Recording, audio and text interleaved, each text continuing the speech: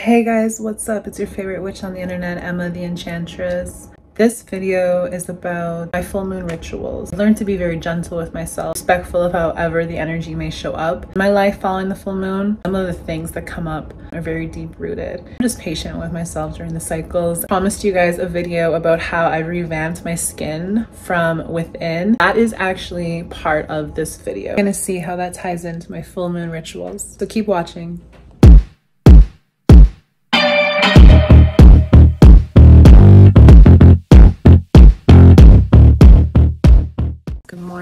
I was just in like my morning vibes and I was pulling some tarot, doing a sun meditation. My full moon ceremonies always last the entire cycle of the full moon. I like to start my ritual with the release portion of my ceremony. Second day of the full moon, the invitation ceremony. The last day of the full moon, I call it the indulgence ceremony. It's when I'm just kind of enjoying the new energy. Kids and I wrote down what we wanted to release, and then we burnt it in my cauldron and flushed the ash down the toilet. I did a smoke ceremony to my ancestors, just reverencing their presence during my weekend ceremony. I did a bit of dancing, a bit of high vibes. I like to look at myself in the mirror and speak positivity to myself, who I am since the last full moon, and just reaffirm to myself my progress. So I started with that, and that conversation usually ends with dance. Dance is just such a good way to move things in our body and to move the energy around. Throughout my day, I was just very extra intentional in my day, like spending time with my daughter at the beach, neighborhood that I desire to live in, just manifesting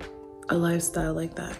Right in the new, like after the releasing yesterday, how do I feel? How do I see myself? What is the future days looking like? Then I write affirmations that coincide with these statements I made about myself in thought. I write a verbal way of creating that statement into being. These will be my affirmations to say for the next 21 days as I sleep with what I wrote under my pillow with a rose quartz, a citrine, crystals that I'm drawn to. Reprogram my subconscious with these new affirmations and new awarenesses of myself for 21 days and be a completely different vibe. Really that simple. After I've activated the energy today, I see results instantly with this ritual that I've been doing with the full moons. The third day after the full moon, I like to embody how the difference would feel in whatever way that looks like. Like I'm feeling the feelings now, so tomorrow will just be the day that I apply them to my lifestyle and see all the changes I can make to adjust to become that person that I desire. Charge my crystals, my cards. I create moon water. I always bring them in before the sun comes out. When I sleep,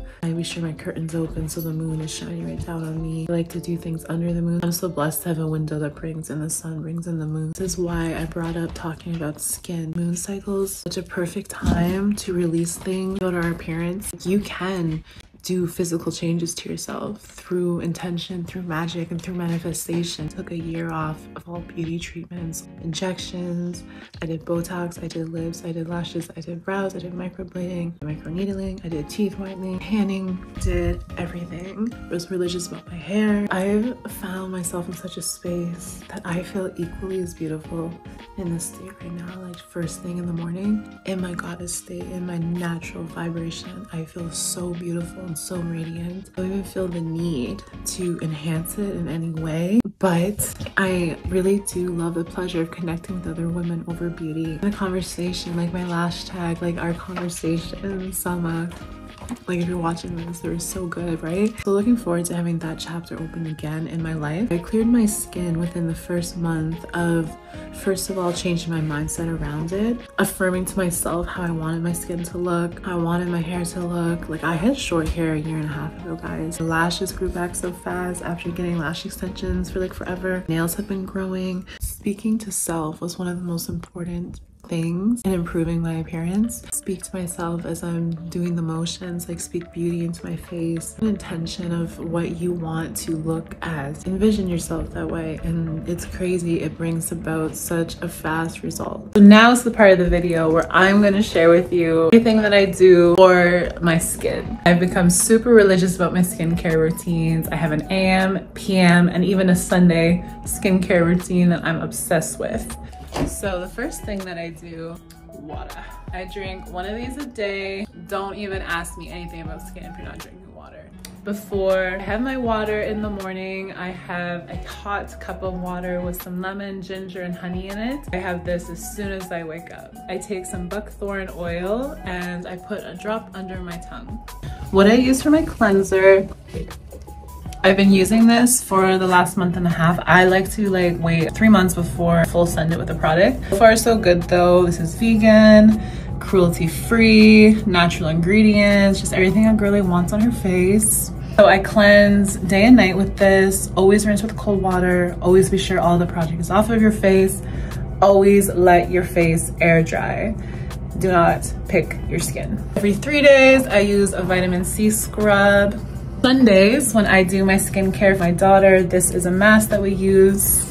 And on Sundays, I do sheet mask, eye patches, lip mask. It's just like a whole spa feel. After I cleanse, I use a toner, same brand as my cleanser. And I just put a little on my hand and pat it onto my face. I store my vitamin C serum in the fridge. And the vitamin C that I have been loving is a 20% vitamin C.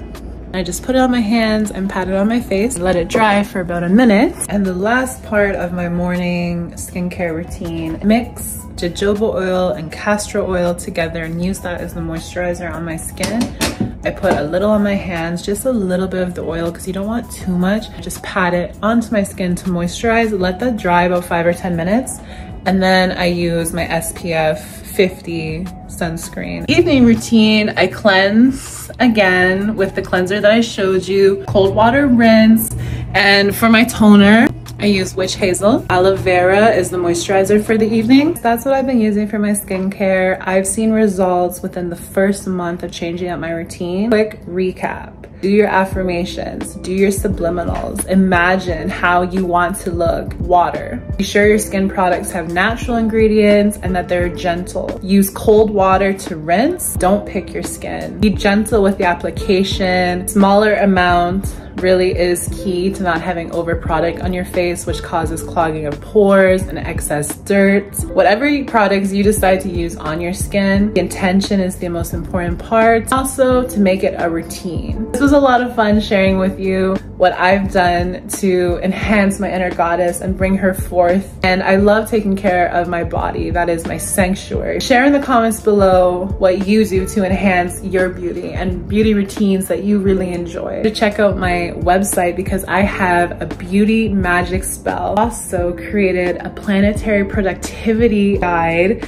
that has helped me fall into my soft girl era, scheduling my week aligned with the cosmos. Universal love.